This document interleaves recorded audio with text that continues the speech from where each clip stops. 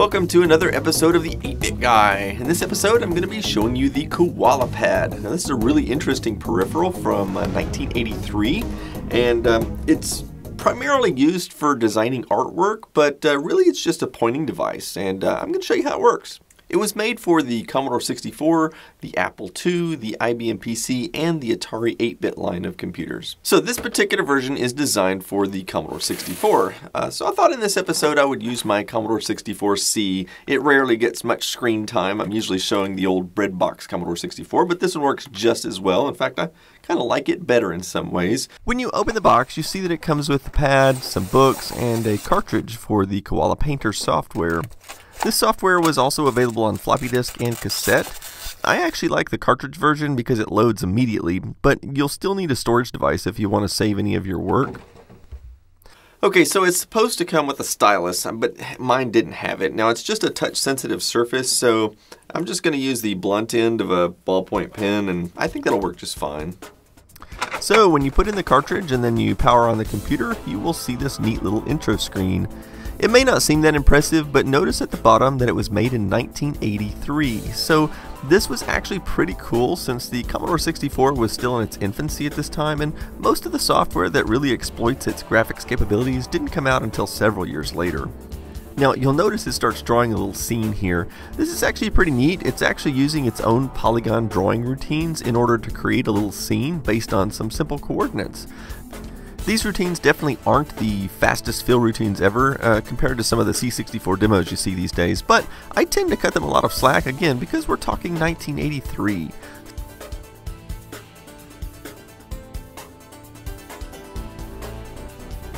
So when you press one of the buttons on the pad, it will move to this menu, and you use the pad sort of like a mouse. Might I remind you, by the way, that the only computer for consumers that existed at that time that used a mouse pointer like this was the Apple Lisa, which cost as much as a brand new car. So, I'm going to draw something here, just a little something. Now, what's interesting here is that they have a button called Oops, which I think is the first ever instance of an undo button I've ever seen. So, let's try this again.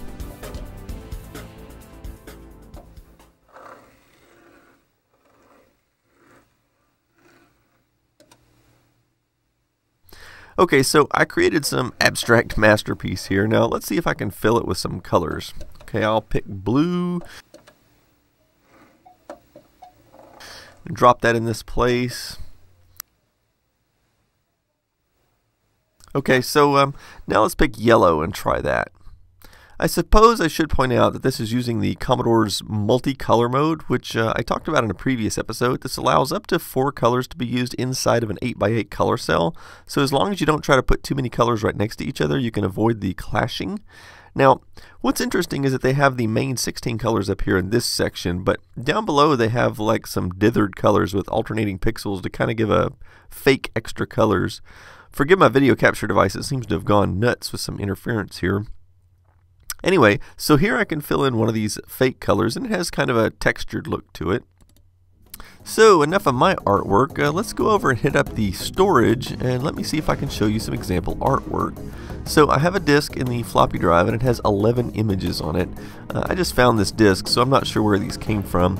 Anyway, I'm going to click Get, and then move the pointer up to Invasion. Now this takes about 30 seconds to load from disk. Okay, so let's go back to the main menu and then back to the drawing screen. I'm not entirely sure what the idea was behind all the little boxes, but these are some pretty good multicolor art pieces. Let's go use the zoom function so we can get a close-up of some of the areas. This is how all of the pixel art was really drawn, pixel by pixel. You really have to give these artists a lot of respect for being able to create stuff like this.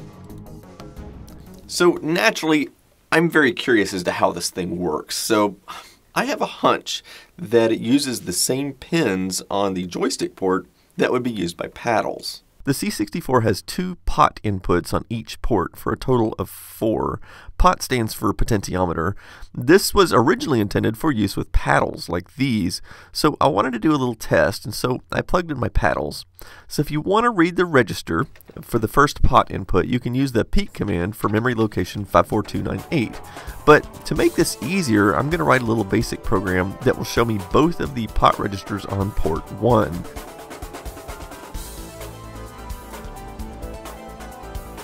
Okay, so now I'm going to add a little go-to command so that it will just keep repeating this command over and over again.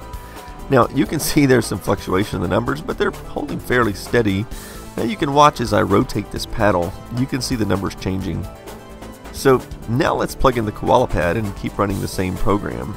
Sure enough, you can see the KoalaPad is definitely sending information on these pot registers, just like a paddle. So it uses one register for the horizontal position and one for the vertical. One interesting little side note about the pot registers, so if you look at the motherboard of the C64, the chips that read the joystick lines are the 6526 CIA chips. They're the same ones that handle the keyboard and most of the input and output lines for the user port, disk drive, etc. But the pot lines are actually handled by the SID chip. That's right, the chip that gives the Commodore 64 its unique musical sound is the same chip that makes the KoalaPad possible. Okay, so I guess we better take this thing apart so we can see what's inside. Uh-oh, looks like we've run into one of those screws hidden under the warranty sticker. I guess I'm going to have to void the warranty. Okay, so let's take the top off, and then the two buttons. Now we can remove the pad. It's pretty simple looking, but there's a circuit board in here. I'll be honest, I have no idea what these different integrated circuits are for. Here are the little momentary switches for the buttons. And I do see a date code here that this one was manufactured in February of 1984. Also, the KoalaPad will work in GEOS as a pointing device. That's a graphical operating system that came out for the Commodore 64 in 1986, about 3 years after the KoalaPad came out. So there were a handful of other third-party applications that also supported the KoalaPad. And this is a really neat piece of computer history because a lot of the early games, they used these to design the graphics that you see in those games.